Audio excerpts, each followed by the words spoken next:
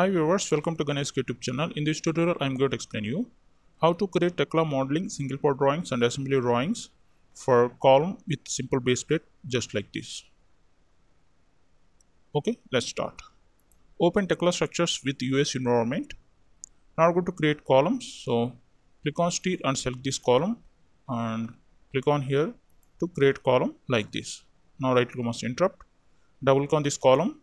Now we're going to edit this column profile. So you can see by default we have the W16 by 50. If you want to change, then click on here. Let's take the W16 by 45. Then click on apply. OK. Now I'm going to change top level. Let's take 15 feet and bottom level 0. Then click on modify to see the result here. Just like this. Now close this window. Now I'm going to create base plate for this column. So go to application components by using the shortcut Ctrl F. In search bar, type 1042. Now select this base plate and pick the column as a mate part and pick the position at here. Now I have the base plate at this location. So close this window, right click on mouse interrupt, click on space, right click on mouse delete view. Now go to edit this base plate. So double click on this base plate and zoom it here. Now I'm going to change the base plate thickness. So go to parts tab. In parts, let's take here 1 inch. Now click on modify. Now go to anchor rod tab. In the anchor rods, we can change the rod profile if you required. By default, we have rod 3 by 4 inch. Let's take here 5 by 8 inch. Then click on apply. OK. Similarly, we're going to change nut profile and washer profile. So click on here. Let's take 5 by 8 inch nut and washer. Also, we need to take 5 by 8 inch washer. Then click on apply. OK. Now click on modify to see the result here. You can see now we have 5 by 8 inch anchor rod and nut and washer profile. By default, we have the grout here with the thickness 3 by 4 inch. If you don't require, then make it 0. Then click on modify. Now we don't have any grout at this location. Okay, now go to bolts tab. In bolts, you can control number of anchors at this location. So for example, we're going to take the bolt size same as anchor rod and tolerance is the 5 by 16.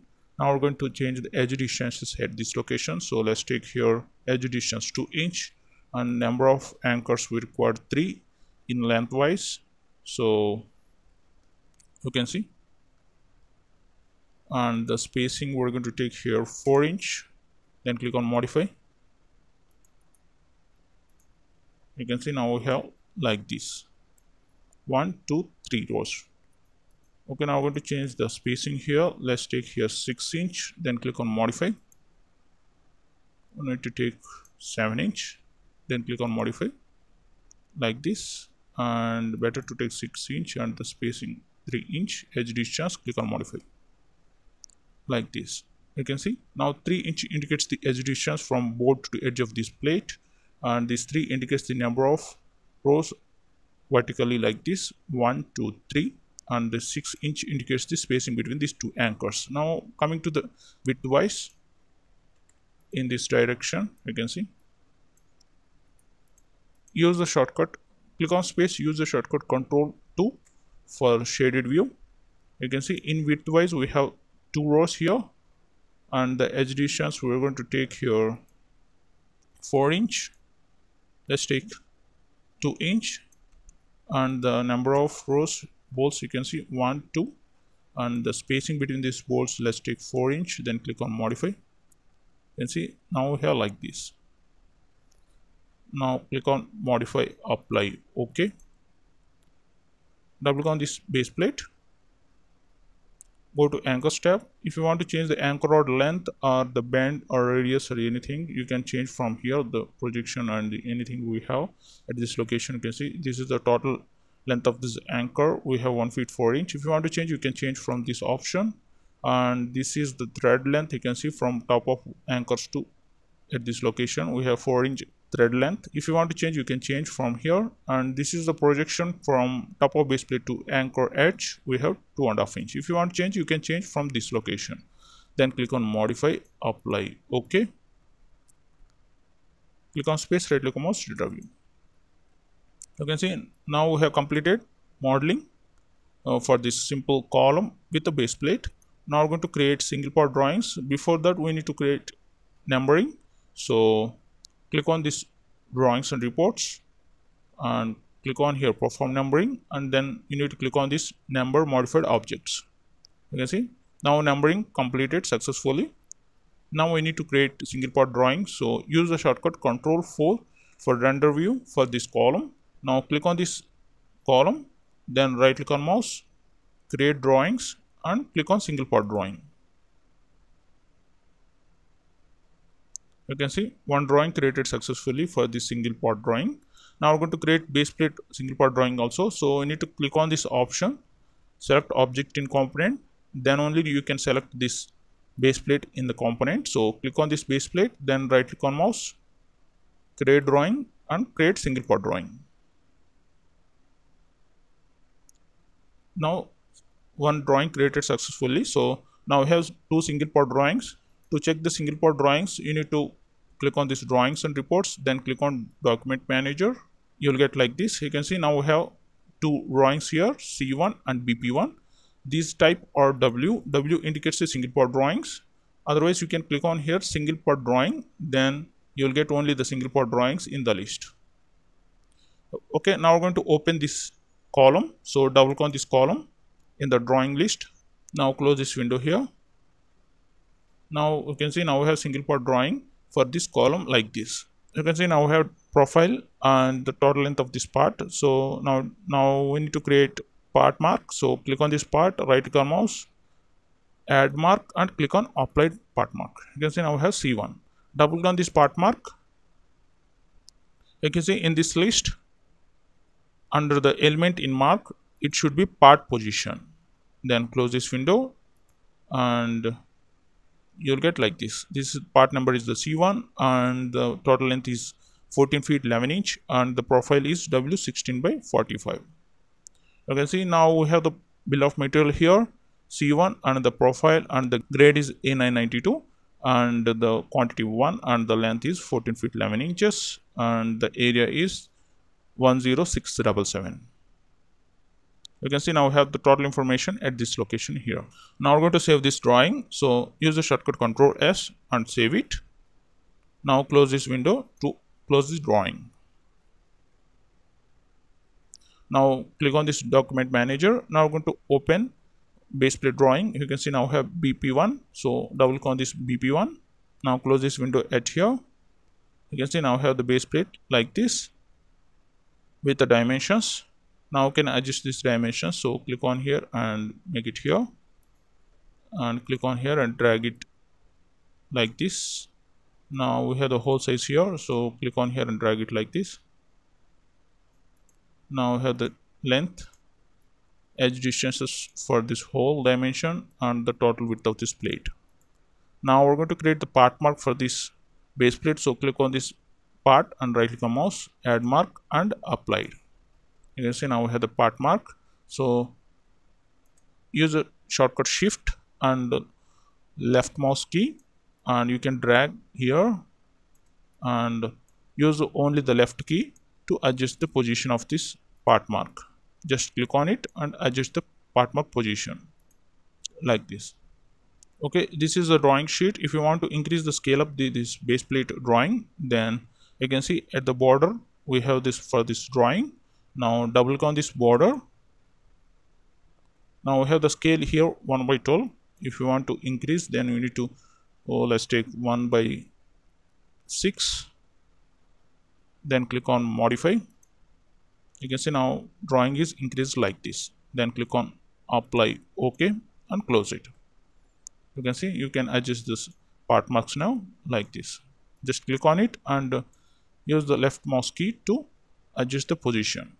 If you want to shift the part mark, then hold the shift and use the left mouse key to shift the position like this with the arrow. Okay, if you want to create this dimension at this location, so click on this and delete this dimension. If you want to create this side, then click on here and drag it. Now click on this dimensioning and click on this vertical dimension and click on here edge distance and pick the second point here, third point at here, and fourth point at this location, and use the scroll button press the scroll wheel button to place the dimension like this. Now click on escape. You can see now I have the dimension like this.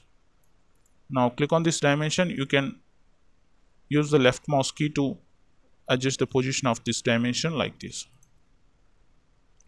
Similarly, if you want to create this dimension at the bottom, then click on here and delete this dimension. Now click on it and drag it here. Now I'm going to create the dimension at this location. So select this horizontal dimension and pick the first point here and pick the second point and third and fourth and end point at here, and press the scroll button to place the dimension like this. Now right click on mouse interrupt. Now I'm going to adjust the spacing for this part mark. So click on it and hold the shift key and left mouse key to adjust the position of it like this. Now I'm going to adjust this position with the left mouse key like this. Okay, if you want to adjust this drawing position for this in the drawing sheet, then click on this border of this drawing, then drag it to adjust the spacing in the drawing like this. Okay, now we have the dimensions for this hole and hole diameter size, hole size. We have the hole size here and the part mark here BP1. This BP1 also in the bill of material we have like this BP1, and this is the size and the grade and quantity and length and area and everything in this drawing. Okay, use the shortcut Control S for save it. Now close this window here. Okay, now we're going to create assembly drawing for this column with a base plate. So click on this column, then right click on mouse, create drawing, and click on assembly drawing. You can see at the bottom one drawing created successfully. So go to the drawing list. So click on this drawings and reports and click on this drawings manager. Now currently we are in single part drawing. So for assembly drawing you need to click on this assembly drawing. You can see now we have the drawing part mark number C1 and the type should be A. A indicates the assembly drawing, and in the single part drawing W indicates the single part drawings. So click on this assembly drawing, and to open this drawing double click on this list. Now close this window here. Now we have the assembly drawing like this. In this assembly drawing we have the total length of this assembly here. So click on here and you can adjust, drag and adjust the position of this dimension. So click on here and adjust this dimension also like this. For the level of this column, 0 level, and this is the 15 feet level of this column, and the total length is 15 feet. Now coming to here, the section we have like this. This is the by default generated section here. If you want to create the section, you can create or from section. So click on this view and you can use this section view for creating this type of section. Okay, by default we have the section. Now we're going to adjust this section. So click on it and use the left mouse key to adjust the position of this section and vertically like this. Now coming to here, now we have the dimensions. Now we're going to adjust this dimension. So click on it and drag it here or here like this, and click on here and drag it like this. Similarly, we're going to drag this dimension at here to place like this. Now I have the whole dimension like this, and this is the part mark for this base plate. If you want to create with arrow, then double click on this part mark and go to the general, and you need to click on here and select this arrow option, then click on modify. You can see now we have with the arrow option like this, then click on modify, apply. Okay, now click on here and place it like this and hold the shift key to change the position of this part mark like this with arrow. Okay, click on this window border of this section, so you can adjust the position of this section like this and use the left mouse key to change the position like this. Okay, now we're going to create the part mark for this column. So select this column, then right click on mouse, add mark and apply part mark. Now click on here and place it here. Double click on this part mark to make sure it should be part position in the part mark. So close this window, and similarly we're going to create the base plate part mark in this view. So click on this base plate, right click on mouse, add mark and applied. Now click on here and drag it here. You can see now I have the part mark for this base plate like this. So double click on this base plate part mark. You can see it should be part position. You can see now this column and base plate should be welded. So now go to generate the welding symbol at this location. So go to annotation and click on this weld mark and pick the first position here or here. It should be snap symbol at this location. If you don't get this snap symbol, you need to activate this option, snap to nearest point, then you will get this snap symbol. You can see, click on here and pick the second point at here to create the welding symbol like this. This is a single part weld, but we require around weld, so double click on this welding symbol. Now click on here. You can see now by default you have the single part, so click on here and use this around weld, then click on modify. If you want to change the weld size, you can change from here. By default we have 3/16. If you want to increase or reduce as per your standards, you can change from this option. If you want to change this welding type, then click on here, and here we have lot of welding symbols. As per your requirement, you can change from this list. Okay, currently we record around weld, so click on modify, apply, okay, just like this. About this drawing material list, we have at this location bill of material list. You can see now we have this part C1 and BP1. Our assembly number is the C1. Here you can see one column with the C1 like this. Now we have the position of this column also. You can see in the grid location 3 by A, and the bottom level should be 0 inches according to the modeling. Okay, that's it. Then use the shortcut Control S for save this model of this drawing. Now close this window. Okay, that's it about how to create column with base plate modeling, single part drawings and assembly drawings in Tekla Structures. If you like this video, please like it and share it. If you have any doubts, please comment below. For more Tekla Structure related videos, please go to my channel youtube.com/GaniSK. I will provide this link in the description below of this video. Please go through it and come here. Under videos, you can find out so many Tekla Structure related videos. I hope these videos might be helpful to you. And at the top right corner, please click on subscribe button. If you subscribe, you will get notification or updates when uploading new video. So please click on subscribe. Okay, thank you.